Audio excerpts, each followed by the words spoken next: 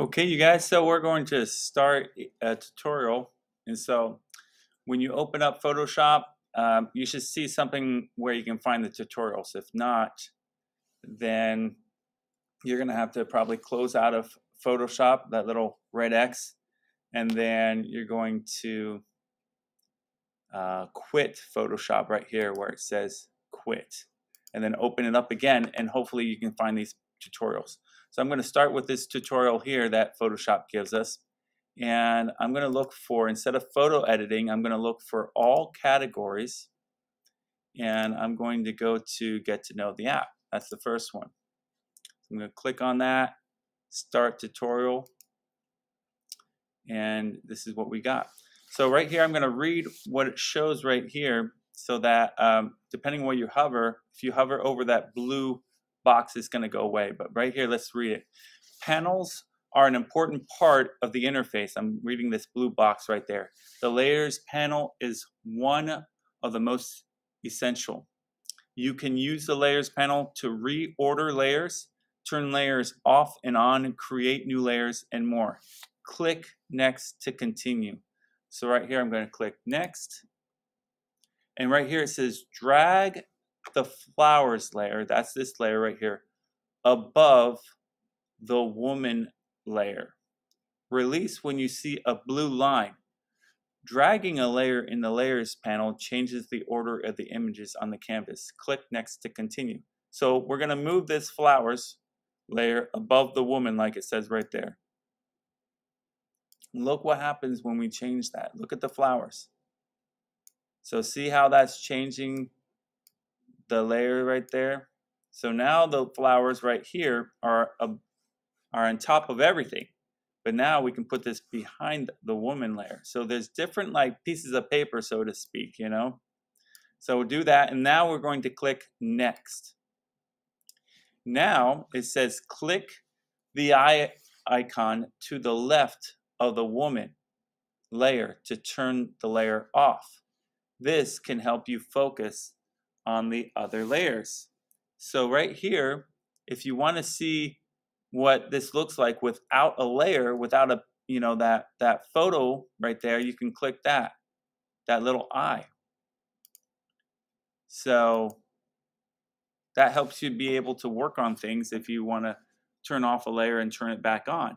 So I'm clicking on this eye right here, and there, that layer for the woman is gone. So let me click next. Now right up here it says the toolbar is one of the most important parts of the interface. There are tools for selecting, repositioning, and editing images, and much more. Let's check out a few key tools. Click next to continue. So this whole bar right here, this is the toolbar, okay?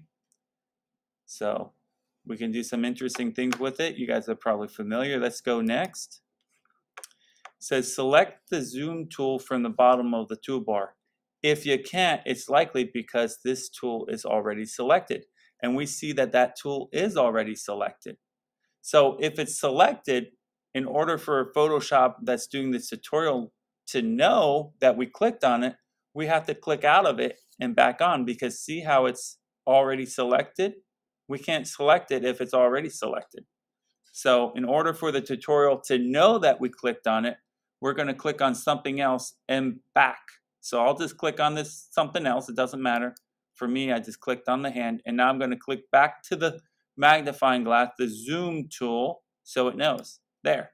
Now it knows. Now it says to click to zoom in on the flowers. Click next to continue after I do that. So I'm going to zoom in. Now, if you have a wheel on your mouse, if you're using that, you can move that like this. So that's what I'm going to do to center it more. So I can scroll up and down on my mouse if I have one. Or a trackpad, I could try that too. So I'm using a mouse and my desktop computer here. So now it says click to zoom in on the flowers, and it says click next to continue. And I did that. In fact, you can see right down here, this photo is a higher number than what it was before. And just so you know, you can click, I think it's on the Mac it's Option. And I'm not sure what it is on the Windows computer, but if you click the different keys, you can find one in the corner, the left-hand corner of the keyboard, where it changes that zoom tool to a minus. And so I can go the other way, or I can go in this way. Now, if you want to make it so that it shows the whole photo the way it is, you can go Fit Screen. Okay, so I'm going to, again, zoom back in and scroll up and click Continue. Now, it says select the eyedropper tool. This tool allows you to sample colors from the image. So we're going to click on this one right there. Now, it says right here, it says use the eyedropper to select a bright yellow color from the flower. This will change your foreground color. So we're going to change this. This first one is the foreground. The second one is the background. So whatever we click on, it's going to change this box right there. So this will change your foreground color. We'll use this color to paint with in another step. So let's just click on a pink part so you can see that changing. See that, how that changed? Let me click on a red part. See how that changed now to that color? Let me click on the blue. So whatever that top color is, okay. So I'm going to find a yellow part to click on, because that's what it says, a bright yellow color. So I got the bright yellow color. See that color right there? And then it says click next to continue. So I'm going to click next. Now, it says double click the hand tool to fit the image on screen. Ah, that's a shortcut.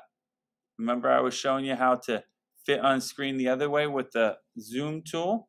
Now we're going to double click on this hand tool to fit the image on screen. This will display the image as large as possible within the interface. So it will fit the whole image, right? So double click it. So there, I double clicked it 2 times real fast, and now it came back here like this. Now I'm going to click next. Now right up here it says the options bar found at the top of the interface provides multiple settings for each tool. So this is the option bar right up here. This is the toolbar. This is the options bar. The options bar will change depending on what tool is selected. So right here, that's the option bar. So right now we have the hand tool, and right here it's in the options bar. Click next to continue. And right here, it wants us to select the brush tool from the toolbar. Notice how the options bar changes to reflect the brush tool options. So I can click on it right here. And notice how this now has changed up in the option bar. Click right here on that number right next to the brush.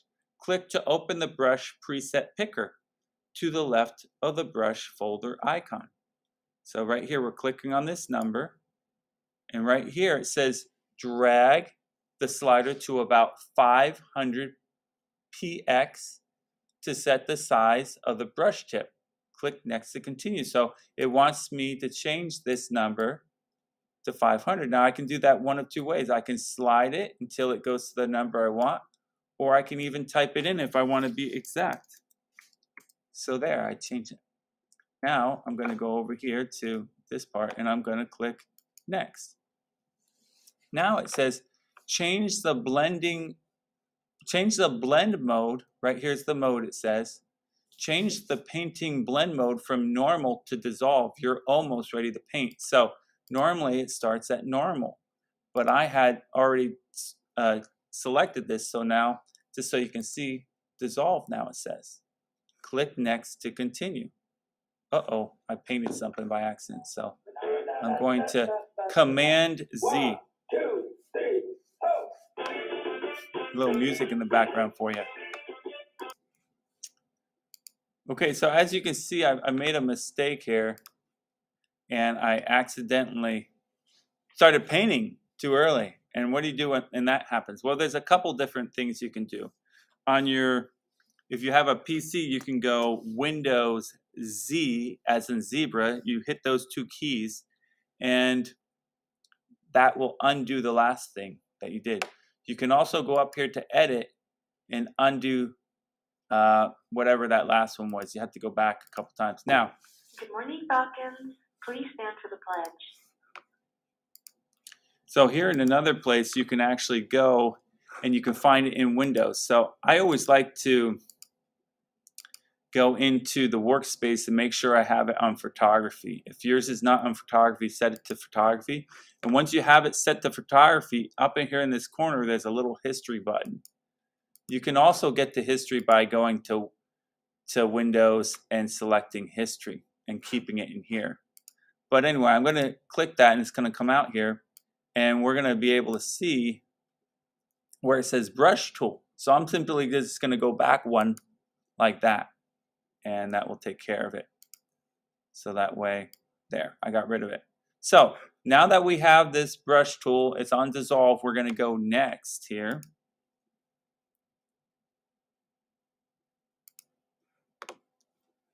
Now it says select the layer circle. So I'm going to click on this layer circle, clicking on that little thumbnail. Okay. Now down here, we're going to make another layer. Okay. It says make a new layer by clicking the new layer icon. And which one is that? It's a little plus. You should see a little plus down here, little square with a plus in the middle. And when you hover over it, it's going to say create a new layer. So at the bottom of the layers panel, this is the layers panel. So let's click that. And now we see a new layer was formed. Can we see anything? No, we can't see anything. It's transparent. It's clear. Okay. But we're going to actually paint on this layer. So right here it says brush in the center of the circle, orange circle, without touching the edges. So we have the brush that's selected right here. We have 500 or close to 500. We have it set to dissolve. And we're just going to paint right in here. And what color is it going to be? It's going to be our foreground color, yellow. So what does that look like? Like that.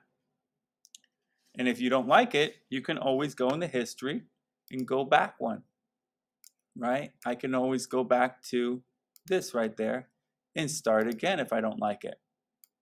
You can also go Command Z if you're on a Mac or Windows Z if you're on a PC. So again, right in here. There we go. We're going to leave it like that. I'm happy with that, okay?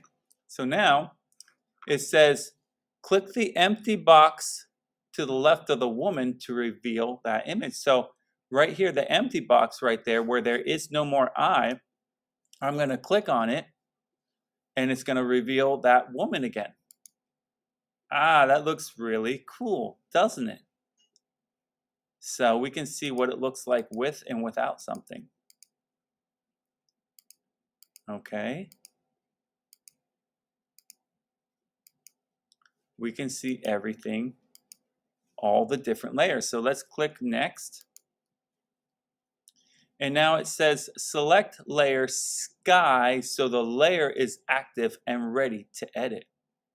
So now we're going to select this layer. And right here it says select the spot healing tool from the toolbar. This tool is used to hide small unwanted items. So let's select that right there. And now it says click to open the brush preset picker from the options bar. So we're going to select this. And now it says drag the size slider to about 100 pixels. Set the size of the brush tip. Click next to continue. So it's already at 100. So I'm just going to go like this so you can see it. And I can do it approximately. So let's just, whoops, I messed up. So let's try. Okay, so let's just open up Photoshop again here.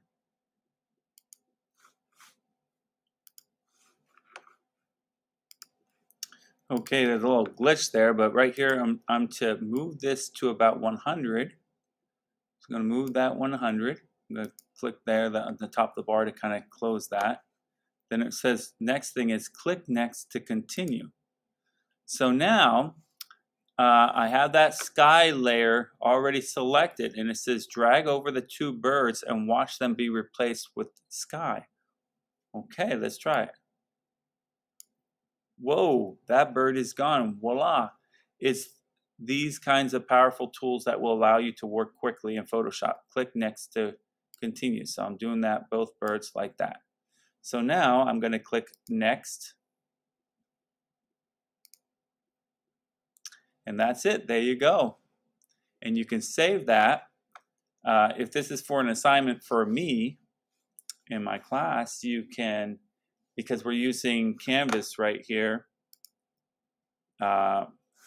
that doesn't give us a lot of space on the free one. So if you're using Canvas in my class, you can change the image size right there. Change that to 1000. And then you can go to File, Save a Copy. You can save it wherever you want. I like to save things in my downloads, but you can organize it more. And instead of Photoshop file right there, the format, we're going to change it to JPEG. And this was the assignment, get to know the app. Now, make sure that you don't delete that at the end, the .jpg. That's really important. If you erase that, we need the dot and whatever that extension is so that the file works correctly. Then I'm going to hit save, and I'm going to change this to 8. We don't need all the way high. You know, we don't even need that high quality. Even a medium is okay. Well, maybe 6 is okay. This is just for the web. Otherwise, I'd have a higher quality, but even 6 is probably okay. So I'm going to go okay. And there you go. That's